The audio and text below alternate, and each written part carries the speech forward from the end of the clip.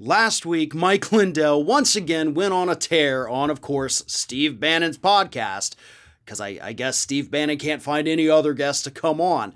But either way, Mike Lindell, CEO of MyPillow, was furious about the fact that the Washington Post, as he calls it, was about to put out what he called a hit piece on him, which essentially just debunked all of the lies that the man has been telling for the last 7 or 8 months. Take a look at Mike Lindell having his latest meltdown on Steve Bannon's podcast. Here it is.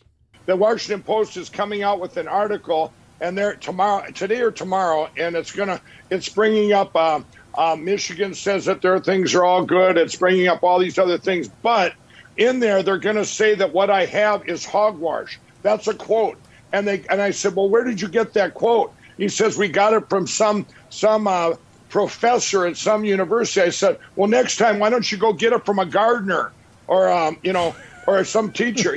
That's what I told him. I said, you need to go get it from a cyber forensic expert that has CISSP credentials. I dared the Washington Post. I said, you guys go ask any cyber expert that has those credentials and say, Mike Lindell has every packet capture from the election, and see what he has to say to you. And then I'd say, what if this is true? If Mike has all this, then what would you say? Every cyber expert in the country is going to say, it's over, everybody. Once we have this symposium, Donald Trump will be back in. We'll have to have a new inauguration. It's going to be beautiful.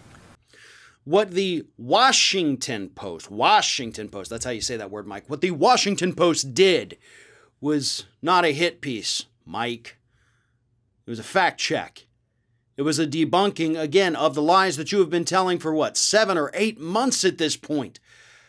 No, you do not have any evidence. No, you do not have these cybersecurity experts with that CISPS whatever thing certification you claim they have. No, none of what you're saying is real, dude. The evidence is simply not there. And you may have these people with certifications working for you or with you or whatever, but they're not finding any of the evidence that you claim they are.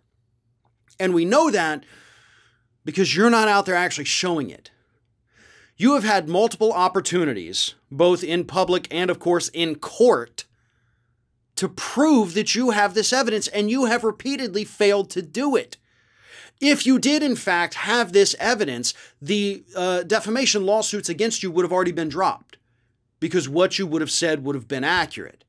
The fact that these lawsuits have not been dropped and that they are still ongoing shows that you do not, in fact, have this evidence.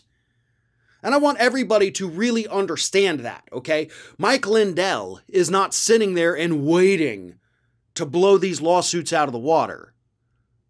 He's not. He doesn't have the evidence, because if he did, he would have gone ahead, gotten his lawyers to submit that evidence, the lawsuits would have been dismissed, and then that would have bolstered his case. It would have been a great, huge publicity stunt for Mike Lindell to do this, and he would have taken that opportunity. He hasn't, because he's still lying through his teeth. Although, to be honest, I don't think he thinks he's lying. I honestly believe that Mike Lindell honestly believes what he is saying. The man is not well.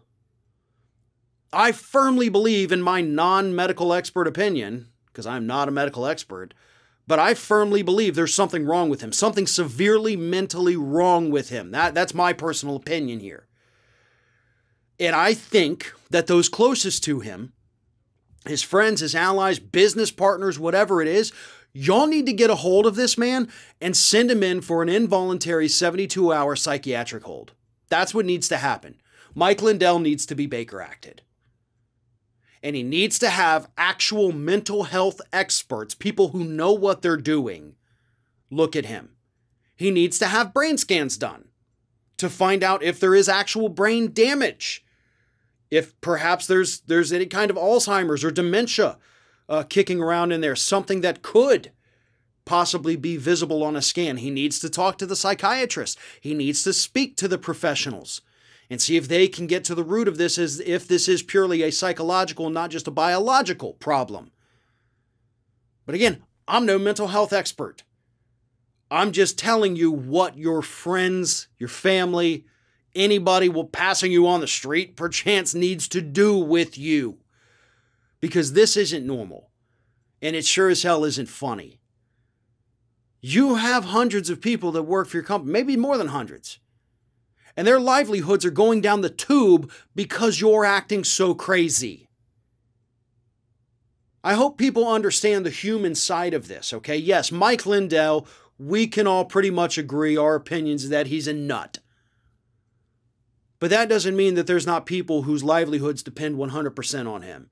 And the more he goes out there and makes this stupid talk, the more companies stop selling his pillow, puts those workers at risk. If there is any kind of board of directors with MyPillow, they need to go ahead and do a Papa John to him, kick him out of his own company for the good of the company. And of course, send him in for that involuntary 72-hour hold. That's what needs to happen now. Because something is wrong with Mike Lindell. I firmly believe that.